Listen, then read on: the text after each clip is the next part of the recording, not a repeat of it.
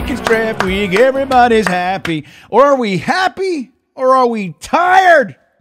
It's hard to figure it out, man. I gotta say, there's a lot of cool things about this draft stuff. A lot of cool things, but there's a oversaturation thing happening this year, more than any other year in history. It's a historic year, everybody, and we are ready. Welcome to Draft Week. This is GreenBean's Jets Pod, episode 158. And I am Green Bean. I am happy to see you today. As we do on Monday mornings, we're going to talk about the New York Jets, some of the things going on around here, and some of the things that we hope might happen in the draft and coming in the 2024 NFL season. It's looking like we got reason to hope again. Yoo-hoo! It's time to hope. I'll tell you, man. Matt O'Leary, my good friend, put a tweet out last week. It said everything. It was the clip of Aaron Rodgers throwing the ball to Breece Hall, I think it was, in practice or whatever they call it, the team facility. And he just put, "Yep, I'm ready to get hurt again." And I just think that's gorgeous. Stunning. Brilliant, if I will. Sometimes, like me, I can be wordy. Sometimes you don't need as many words, man. Just say, boop, and it says it all. You know what I mean? That's Matt O'Leary for you. So, guys, welcome to the show. I will say, before we get started, if you would be so kind, smash me those there milk thumbs, which is the like button for those who don't know. It is greatly appreciated. And if you could spend another quick quarter second clicking that subscribe button, boy, oh boy, would I be happy. So thank you for all the support. It's fantastic. I'll also mention my favorite group of Jets fans on the planet, the Beanbaggers. Hello, guys. Good to see you. As you know, I feel. It's always good to see you guys. If you want to join the Beanbaggers, hang out with us. We get together every Wednesday night, get early releases, and more stuff coming this season. I have some really cool plans for extra content for the Beanbaggers. If you'd like to join the club of the coolest group of Jets fans out there, the link is in the description, and it helps support the channel, and for which I am incredibly and eternally grateful. It helps, man. It helps. You want me to have these green lights and shit? How am I supposed to do that? Thanks to all who've been around. I love you guys, man. It's so cool, and I'm excited. I have to admit, in just 3 days' time from when I'm recording this, I will be driving up that damn 95 and all that stuff through D.C. and then everything, through Baltimore, to get to you guys in Long Island for our draft party. The Talking Jets draft party is happening April 25th for the first round. The tickets are done. They are sold out. We are done. All kinds of cool stuff. But that doesn't mean that you can't be involved. Guys, we are now having our 5th straight year of the live stream of the draft. The Talking Jets live stream. Tons of guests. Tons of giveaways for the online crew as well. Tickets, putters, shirts, all kinds of fun stuff we're going to be giving away. And you can join us each day for the draft. We'll be live streaming on location from Long Island, the main event in Farmingdale. But we will also be live day 2 and day 3 as well, per usual. And I hope you guys will join us. It's going to be an absolute blast. And I'm excited to go up there and meet so many of you guys. It's going to be great. Now, that said, let's dive into, we have a few things to talk about today. The news. We got a little bit of news. Let's do a short, truncated news of the week.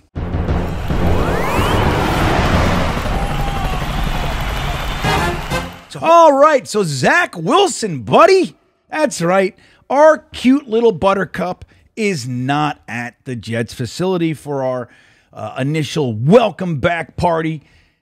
He's not there. So what does that mean? He's been there every year since we've had him. So this is an indicator that what many people perceive as obvious, some people are just not seeing it.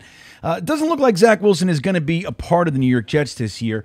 And there's reasons for both sides. Woody opened his mouth saying things like he's an asset and we're not going to trade him, or we're not going to just cut him unless he's traded, that kind of thing. Could lead some to believe that that's factual. I mean, I don't know. It seems to me like Zach Wilson's career as a New York Jet is done, and I think rightfully so. Whether or not you believe he's the next coming, or you've been watching and using your eyeballs to come to the opposite conclusion, the Zach Wilson thing is over, and he's not at the facility. That brings up some new articles about trade landing spots and all this jazz. Here's the thing. It would have been nice to trade Zach Wilson already and get whatever you can get. If it's a 6th, if it's a 7th, if it's a 2028, ninth, something for this guy. It would have been cool, but that doesn't mean that the whole hope of a trade is over.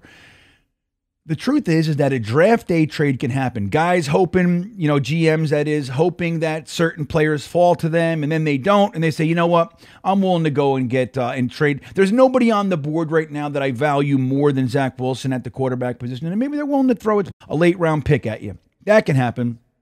Or you hold out through the draft and everything into training camp, and somebody goes down, which happens every single year, and then all of a sudden Zach Wilson becomes increasingly better looking. Just, it's like at the bar in my old days. You walk in the bar at 8 p.m. and you're looking around for somebody to hang out with later, and you got all kinds of high standards, and then they're like, last call, and you didn't leave yet, and you're looking around. Your standards, they change. People get better looking real quick. You're like, you know what, that's not so bad. 3 hours ago you were, and you're like, get out of here. Get out of here with your face of yours. And then at, 1:48 in the morning, you're like, you know what? On second thought, that's kind of how I see the Zach Wilson thing. I think that there will have to be some sort of monetary compensation understandings at play. Maybe that'll diminish the return. But I think through the draft and training camp, there are still options and opportunity for Zach Wilson to be traded. And look, the truth is he's a young guy with oodles and oodles of physical talent. Hey, man, go and have yourself a career. I'm not throwing any stones. I hate watching you under the center for the New York Jets. I'm done. 3 years of the exact same offensive output. It's been unbelievably painful and frustrating to watch. Say your reasons all you want. Doesn't matter. The proof is in the pudding. Whatever the reason, Zach Wilson's time here has been a field goal fest at best. And it's time. It's time to move on. So I hope we get something for him. But that doesn't mean that that I hate the guy. Go and have yourself, go learn under Mahomes and Andy Reid for a couple of years, and conjure yourself a second chance like Sammy Boy did. So let's see. I'm all about that. And that is the news of the week.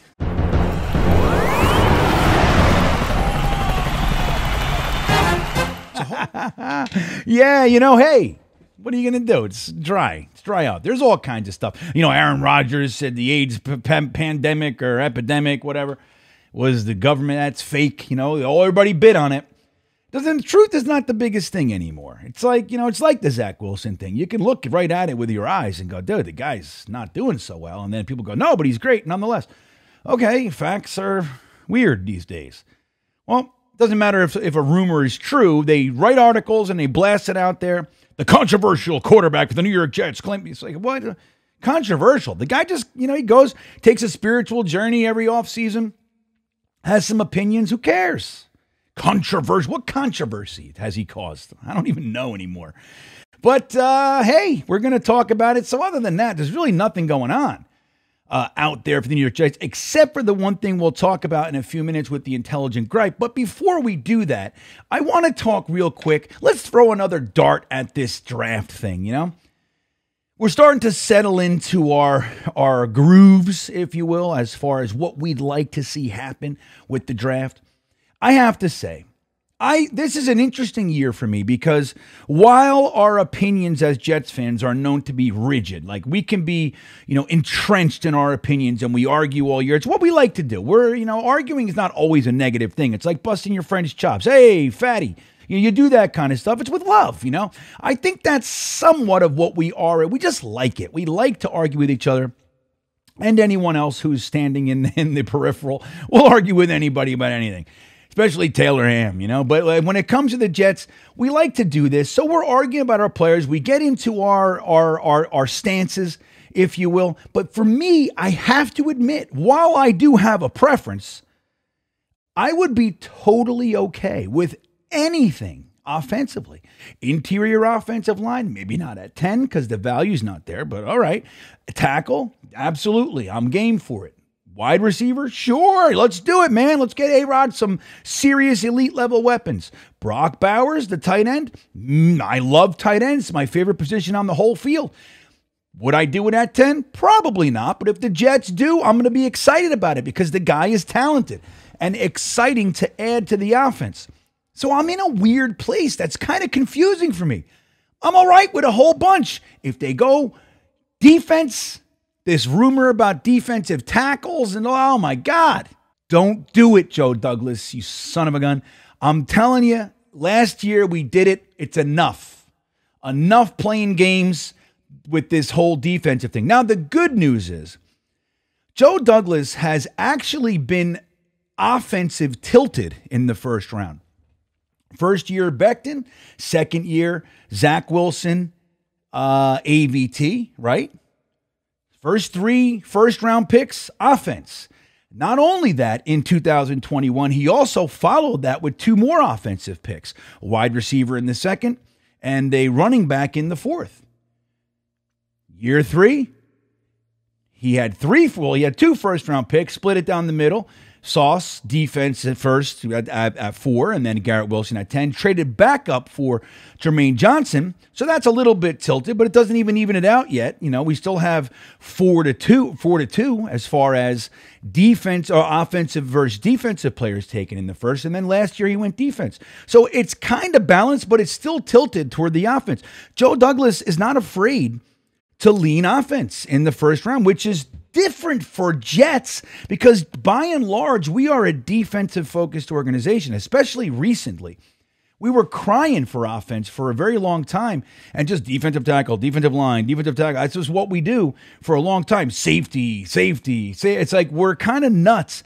So Joe Douglas, at least I have hope that he can kind of overcome this sneaky desire as the Jets organization and just go, you know what, I can't pass this defensive guy. The hell is that all about? And take offense, right? I think that gives me hope. So let's take another stab at this thing. This is leaning toward what I really want. This is an offensive tilted mock, I'll admit. But look at how much damage you can do with this one here. So again, I'm a big fan. One of the things I'm really hoping for is a trade back of some sort. I think the Raiders are perfect. Unless they precede the 10th pick with their trade up, I think that they are looking to do just that. I think they want a quarterback, whether J.J. McCarthy or Penix or one of these guys. I think that they're going to want to jump the Denver Broncos and take their guy. I just think it makes a lot of sense. Now, obviously, there's no guarantee that that'll happen, but I think it's a good bet. So the Raiders are my target. Now, the value on the chart, people are going to go blah, blah, blah. The chart is only a guideline. Positional value supersedes chart value every day of the week. If they're coming up for a quarterback and you just tell them, hey, I got the Rams and the Broncos on the phone too, getting a second's not going to be that hard. So I like the idea of squeezing them for pick 44. We do that, and it changes the whole dynamic and trajectory of what we're attempting to accomplish. We're getting an elite level weapon in the second if we want it. It's just that simple if we trade back and get that second round pick. So once that's established, I'm tackle all day, every day up top. But Troy Fautanu is especially interesting for me because he's a damn good left tackle, but he also can play right tackle, and he can also play both guard spots. Boy, oh boy. It's like getting a value pack. You know what I mean? Like, why buy the one when the value pack's at the same price? I'm going to take the value pack every day of the week. So Troy Fautanu coming in at 13 makes a bunch of sense for me. Sliding down to 44. Now, the mock itself had guys that I just don't see sliding out of the first or the first few picks of the second, so I left them off the board. Guys like McConkey and some others. In my opinion, there's just no way. So I took a realistic option there. And I really love Ricky Pearsall. The truth is, I think Ricky Pearsall can give you a lot of what you're hoping the Romo Dunzes and the Brock Bowers of the world. Not everything, but I think he can come in. You get Troy Fatano and Pearsall instead of taking Brock Bowers or Odunze. I'm doing that. So I think Ricky Pearsall as wide receiver 3 is a fantastic option. I love him. Lots of players I like there, but I took Ricky Pearsall. And then guess what I did? I went and got myself an upgrade over Xavier Gibson and Malik Washington. Think about that. You bring in Troy Fatanu to back up every friggin' position on the O-line, essentially. And you get Ricky Pearsall and Malik Washington to shore up that offense. Come on now. Are you going to complain about that? Just jam Malik into that damn slot. It changes everything. Garrett Wilson, Mike Williams, Ricky Pearsall, Malik Washington running around with Breece Hall and Conklin and all the guys, all the packages. I love it. Followed that with the backup for Breece, Braylon Allen. I'm tired of the idea of using Breece in short yardage situations. I want Breece to last as long as he possibly can under the New York Jets banner. So I'm taking Braylon Allen. I know people are tired of it, of that name, but it's the guy I want. He's my RB1 for the Jets. And what we could use, he's a bruiser that can break it. He's going to get you the yard. He's going to get you the 2 yards more times than not, especially with the offensive line that we've conjured up if everybody stays healthy. Love it. I'm grabbing Jordan Travis if he's there with my second, 4th round pick. I love the idea. I love the talent. The value there is undeniable in my opinion. And then I just couldn't do it. I had to grab myself a safety. I love James Williams out of the U down there in Miami. Love him. I think that the fact that he's still there, which it's rumored that he's going to make it, slide back that far. I think he's a slam dunk, and I would love to see it happen. Followed it with a center, interior offensive lineman, Kingsley Agakwan. I love that player. He's one of my sleepers, if you will. And if he's there for Mr. Irrelevant, I'm going to do that all day. So this is the type of draft I'm really leaning toward. Get that trade back, squeeze the second out of the Raiders, and then you can go offensive line weapon. The good news with that one is if you did choose to take the weapon up top, let's say Dunze, which he's not, but let's say he slides there or Bowers is still there at 13th. Bowers, you could take Brian Thomas, you could take A.D. Mitchell, any of those guys there. If you chose to do that, I'm still okay with the types of tackles that would be there at pick 44 as well. So you could do that. It's a little bit less flashy in my opinion. I'd prefer it the other way. I think the wide receivers are stronger, but you could justify it in my opinion. So there you go. So there's a little mock for you. How you like it? All right, aren't we tired of these friggin' mocks? I'm going to do about 56 more for you between now and the draft. So we'll really make sure we hate it. So we're going turn the mocks off. So we'll do that. And we have a big mock, the final Monday night mock tonight at 10 p.m. when you're watching this. Monday night, 10 p.m. right here on Green Bean Jets Fan. Me and Dom C are going to wrap up this Monday night mock season with our last episode, man. It's sad. We'll play some sad music for you. But yeah, I hope you'll join us. It's the finale. Yeah, let's do that. 10 p.m. tonight. But yeah, then mock season will be over, man. Whoo-wee, am I ready for it. So let's do this. Let's talk about the biggest thing in this week's Intelligent Gripe. So here we go. We got Sauce Gardner out there with some really big news, man, if it's true. If this holds, this comment of his, if it holds, man, it's kind of what we've been asking for. Now, look, the Jets defense is working, right? Last year, they were 3rd in overall yards, 2nd in passing yards. So it's, we're not going to complain. But, man, looking at one game, let's just pick one example. The Dallas game where CeeDee Lamb just seemed to be open all day. We were screaming, why isn't Sauce just locking this guy up? Which he would. Now, not to say CeeDee Lamb wouldn't have some catches. CeeDee Lamb's a stud. At the same time, he's just running free all over the defense in our zone. And we're screaming at the TV or wherever if you were there. I'm sure you were screaming it too. Why isn't just take Sauce and shut this down already? we're hearing now that Sauce said he's going to be doing some traveling this year. And you know what that means? That means that there will be times that Sauce Gardner is just glued to their top receiver on the offense to make sure that that guy is taken out of the game as best we can with our best player in the defensive backfield. Hands down. Love DJ Reed. Love Michael Carter II. They're not Sauce Gardner. And Sauce Gardner is going to be really kind of pinned to their best wide receiver. What is that reminiscent of? Well, it's reminiscent of the role that one Darrelle Revis had for us, now Hall of Fame inductee. Darrelle Revis, right? We know this. He was placed in the Hall of Fame last year for all Jets fans to behold alongside another great, Joe Klecko. And we had such a good time. He got in there because he shut down some of the best receivers in the game on a consistent basis. Now, the cream of his entire career is the 2009 NFL season. So let's take a look at that, just as a quick rehashing of what that all looked like for us and how much fun it really was. So here we go.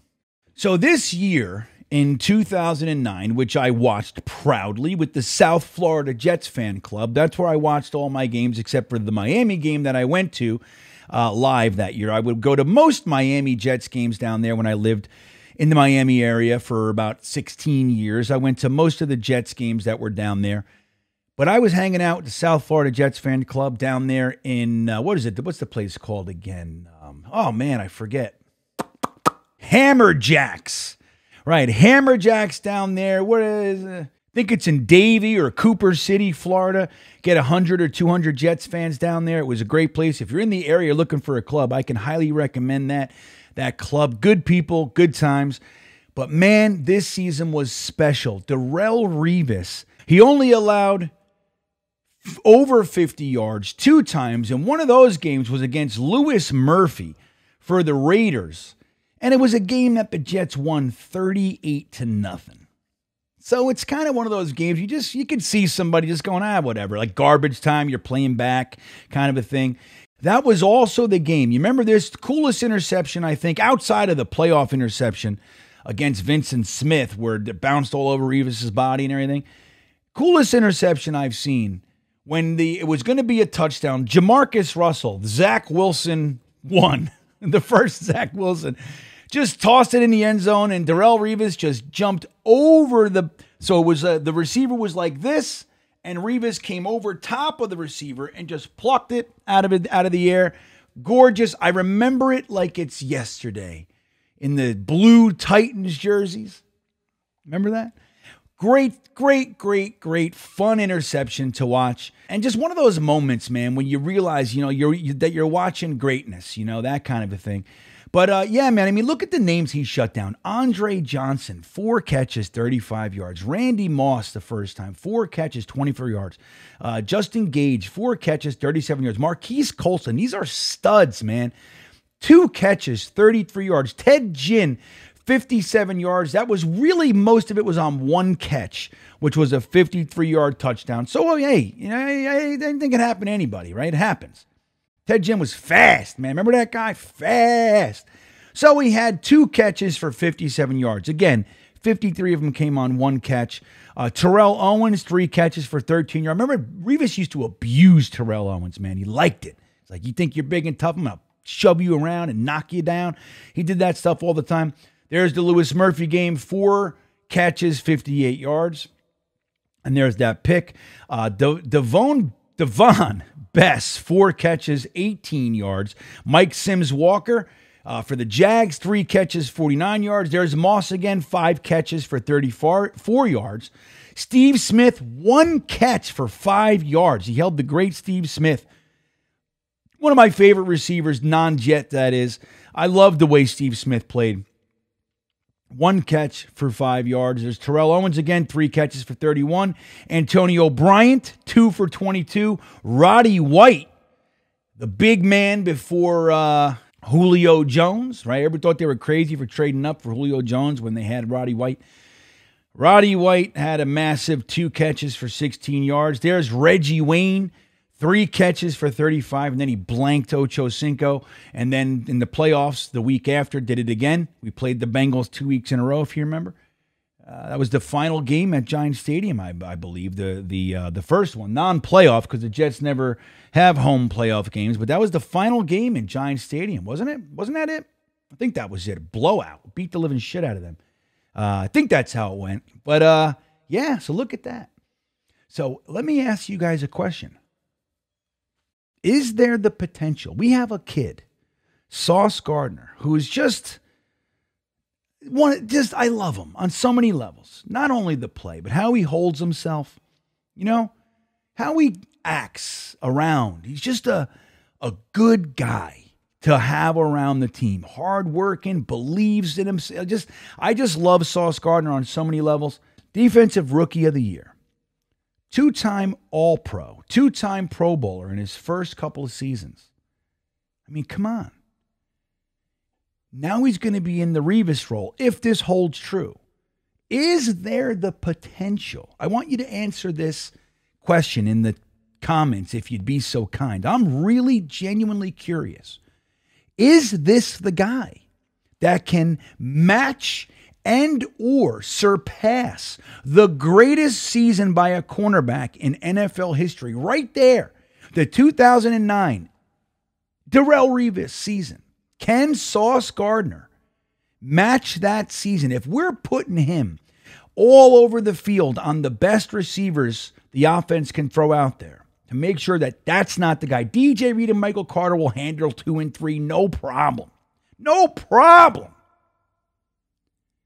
Can Sauce Gardner blanket and blank their best wide receiver that the opposing offense has to throw at us? I got to say, if there's any defensive back that the Jets have had that I think could do that, it is Sauce Gardner. He's a young guy, man. This guy's only going into his 3rd year. His 3rd year. He's a 2-time All-Pro, Rookie of the Year, 2-time Pro Bowler.